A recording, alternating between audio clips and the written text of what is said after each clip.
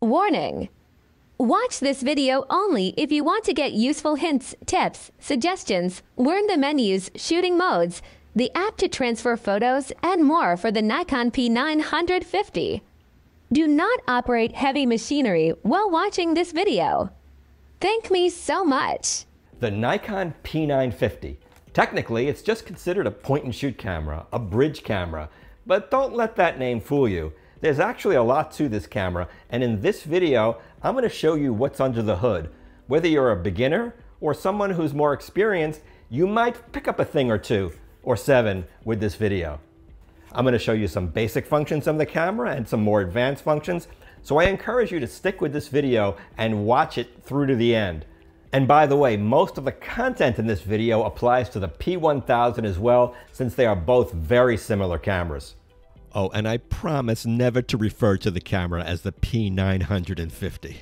Let's get started. That round button on top is your diopter adjustment.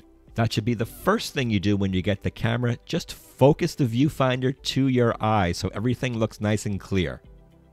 The next thing you want to do is determine if you're going to be shooting in RAW and/or JPEG. The fine and normal are JPEG settings as opposed to the more sophisticated RAW settings. You can also shoot in RAW and JPEG, but there's no compressed RAW, so your RAW files are going to be pretty large at 25 megabytes, and of course, as you know, you'll need something like Lightroom to decode these files. The next item you want to decide on is the aspect ratio, or actual width and height of your images. If you're watching them on a widescreen TV, a 16:9 might be an option. If you upload a lot to social media, maybe 1:1 is an option for you for Instagram, but there's a lot to choose from. But since storage is cheap these days, might as well go for a large image size. Now, this is a small sensor camera, so it's nice that you can actually make some adjustments to help make your image look a little better. You can increase the sharpening, the contrast, and the saturation. And here's an example without any adjustments. And here is just a little extra punch, which I think gives the image more pop. Now, there are two ways to zoom with this camera. With this rocker switch in front, which is pressure sensitive, and with the menu, you can determine the zoom speed with the side zoom switch.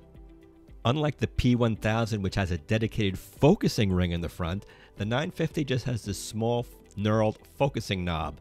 The area near the front of the lens is simply a grip, and you can try turning it all day and nothing will happen.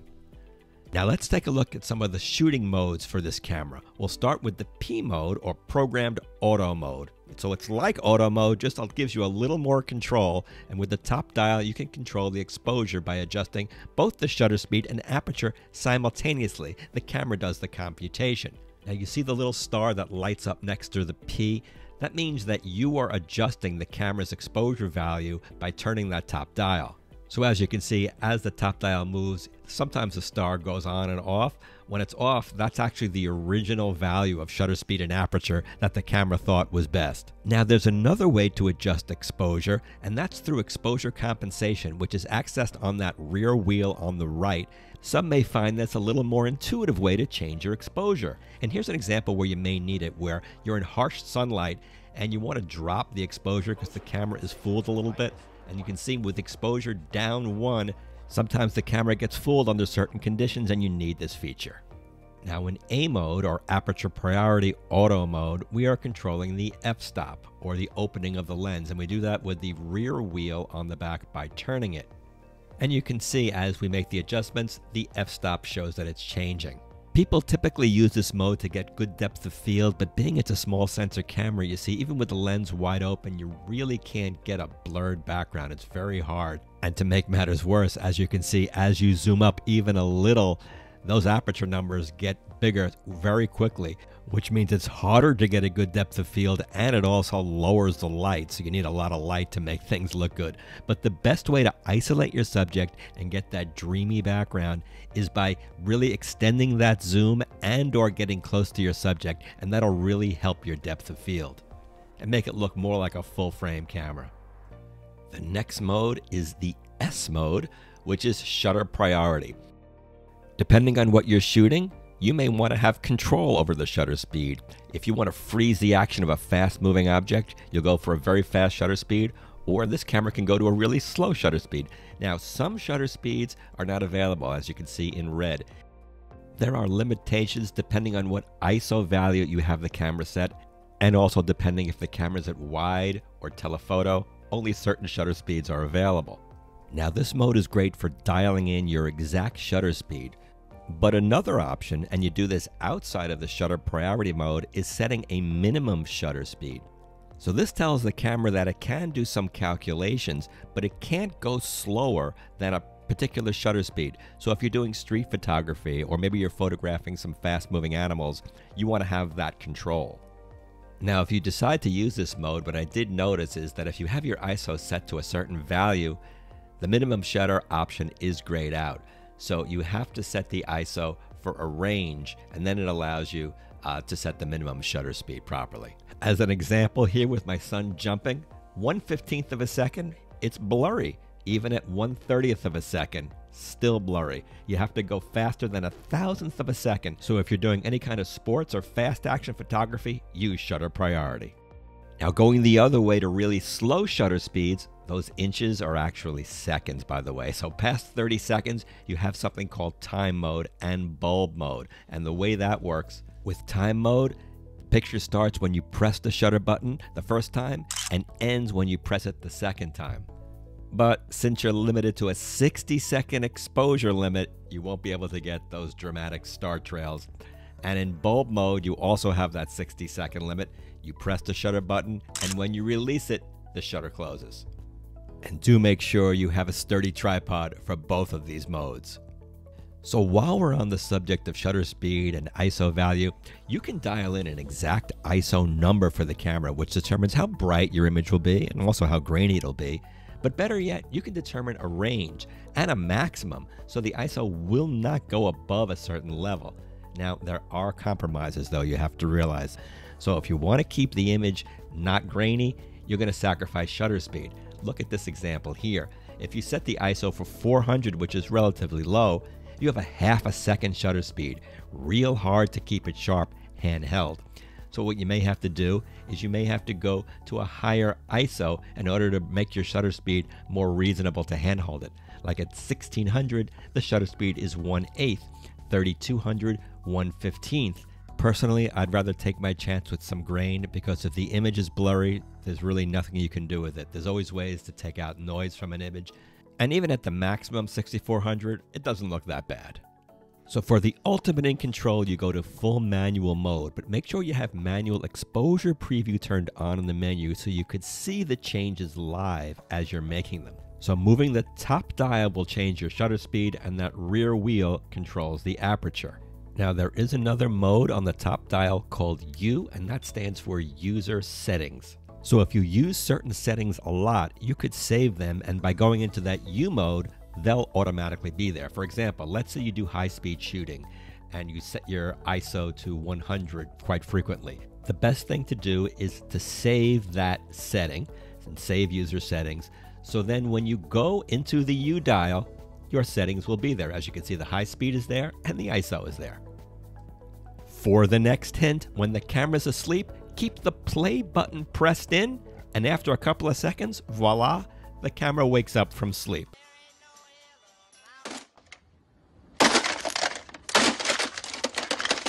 When you're in auto mode, you're going to see a certain menu when you press the menu button. When you're in the moon mode, you're going to see a different menu. Whatever mode you're in on the top dial, you're going to see a slightly different menu. Here's the menu in bird mode. Here's the menu in scene mode. So you're not going crazy if you think, what happened? Why is the menu different every time? And that makes sense, because when you're in auto mode, you really want it to be point and shoot, and you don't want to be confused with all these menu options, for example.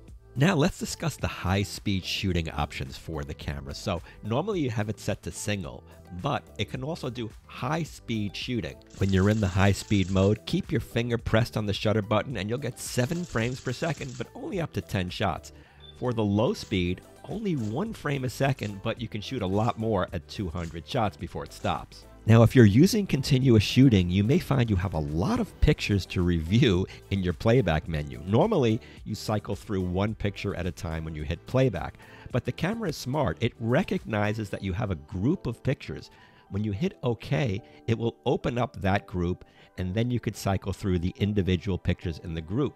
You can erase the entire group of images if you want. This way you don't have to erase them one by one. It's a smart way of reviewing continuous footage.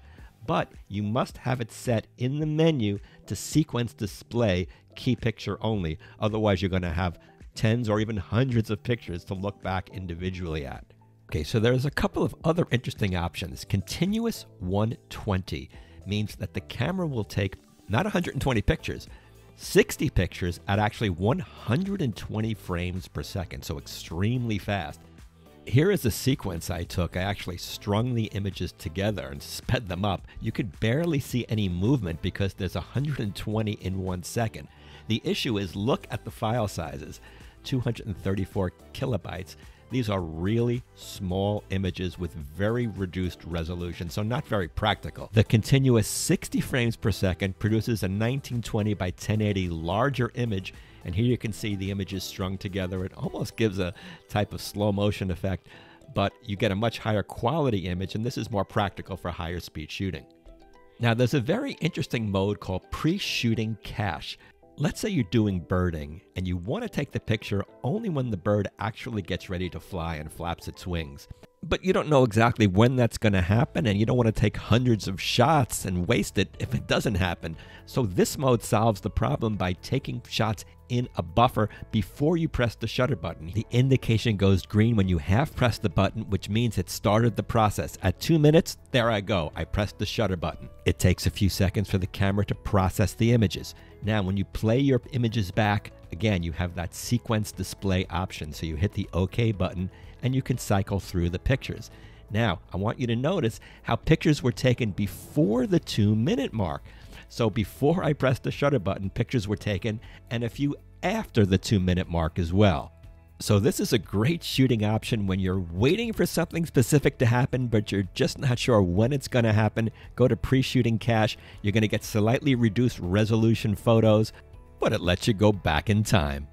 Use exposure bracketing if you're in tough or mixed lighting conditions. This is especially helpful with smaller sensor cameras. Here's an example when you've got bright sunny skies and the foreground which could be blown out. The camera will take a few pictures and you can pick the one that you like the best. Are you ready to have some fun? The multiple exposure mode, first take one picture, then take a second picture, and the camera will combine them both. It's like double trouble. Now, the other fun option I want to talk about is kind of gimmicky, but it does kind of work, and it's hidden in the self-timer menu. That looks like a toaster there, I thought. It's actually a smile timer. So it's supposed to detect when someone smiles and then take a picture. And I tried this out. I actually wanted to try and fool the camera, and let's see how it works.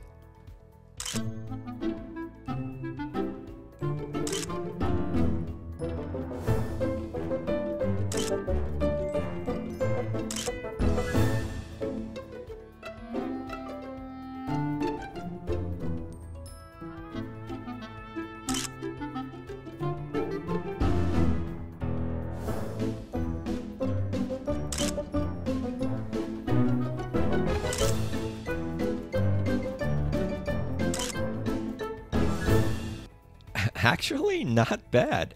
It got most of the smiles, even though I tried to really act like a moron and put on stupid faces. It worked pretty well. If this video is putting a smile on your face, well then please hit like. Okay, let's continue. The camera's built-in flash is really convenient for not having to carry around a separate flash, but you need to know that you must manually raise the flash in order to use it. I do recommend in the flash menu to always set it to on for this reason, because if you don't, the flash may not fire if it doesn't think it's dark enough. And there are situations even outside where you may want to use the flash to fill in shadows. Now take a wild guess what the moon mode is designed to shoot. The moon, Margaret, the moon. And Margaret, you should also know that the camera sets up the self-timer, so when you depress the shutter button if you're taking photos, it won't shake the camera. The camera also sets the autofocus to infinity, and it also gives you the option to change the hue of the photo in case you want to make the moon a little more red just to bring out certain features. I don't particularly care for that, but there's a button to quickly zoom in to 1000 millimeters by pressing the OK button, and you can change that in the menu to 2000 if you'd like. The bird mode has the OK button preset to 500 millimeters for a quick zoom, and you can also change that as well.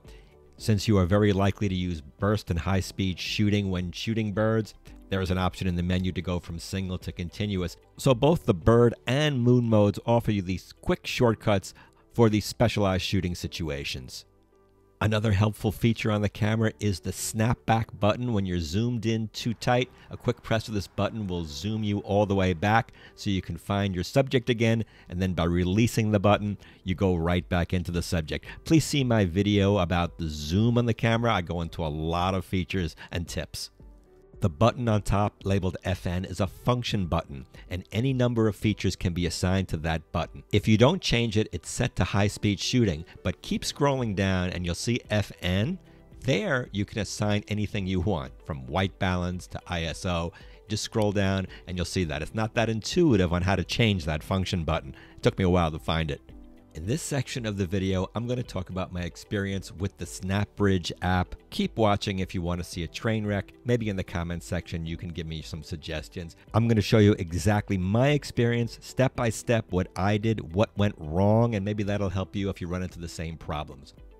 So you can see everything you need to do. Make sure you have the SnapBridge app on your phone or tablet. Here I had the Coolpix P1000, but gives you an option easily in the settings if you want to add another camera. You won't have to do this if you don't have any cameras preloaded. And there's an option for the P950. I hit that and it went into a searching mode. The camera's right next to it, so it should find it pretty quickly. And the camera itself was set to be paired, but there was a lot of searching going on. And, well, let's see how long this takes. And okay, so eventually we see something that says P950. That's a good sign. Pair with camera, and just click the legal agreements. And now we go through another connection screen, connecting to camera. I just love circles. I think you're seeing that you need a lot of patience to go through this. But okay, we all have patience, so that's great. So what happens next? Pairing failed. I followed everything on that screen. Bluetooth was enabled. Forget the device didn't work. Nothing worked. I tried it again. And it didn't work, but I got another message. Camera not found. See online help. Okay, so I guess I should go for online help. Is that what it's saying? Spoiler alert, nothing online helped me. So I decided to delete the app and reinstall it. And maybe that might work. So I reinstalled the app, went through the process again, connecting to camera, fingers were crossed, and you can see what happens next. Oh, I got another message. Select an accessory. The only problem is there's nothing in that box to select. Now, I Googled this, and it seems that other people also experience this issue. So next thing is I decided to update my firmware, and I'll go through at the end of this video how you do that, but sometimes having the latest firmware does help fix strange problems. So I did that. So now I have version 1.3 from 1.2, went through the process again, found the P950, pair with camera, circle time, and let's see what happens this time. Do we have a new problem or do we have success? What's your guess, guys? You think this is going to work out? Select an accessory, but nothing is in the box again. Okay, so I'm running out of options here, but I want this goddamn thing to work. In the settings in the camera, you can reset the entire camera to default. So I did that, and I also tried installing the app on an iPad as opposed to an iPhone. I've had that in other situations where sometimes the operating system in a tablet is a little different than in a phone. So I went through the same steps again on the iPad. I'm not going to go through it in real time. I'll just fast forward this up. Went through searching, did the legal, connecting to camera. We have the circle. And let's see what happens this time. Camera not found. See online help. I gotta go for help again. I really do need help after this.